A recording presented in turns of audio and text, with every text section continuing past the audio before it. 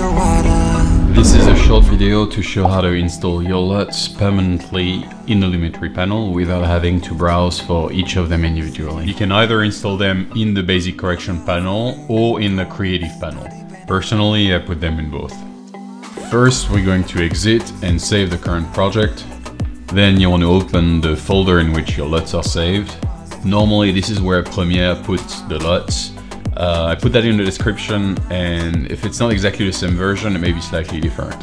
So if you want your LUTs to appear in the basic correction panel, you're going to put them in that technical folder. If you want them in the creative panel, then you're going to put them in the creative folder.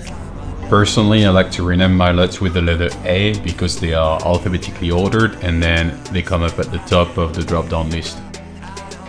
From there, all you do is you copy them to the creative folder if you want them in the creative panel, and in the technical folder if you want them in the basic correction panel. You just reopen Premiere.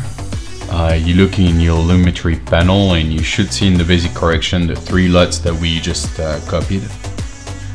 And if you go in the creative panel, you should also see them. We copied them in both sections. I find it more convenient to have them in both, but that's really entirely up to you.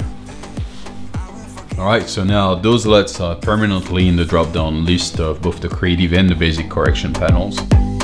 We're stuck in this pattern, but I need you closer.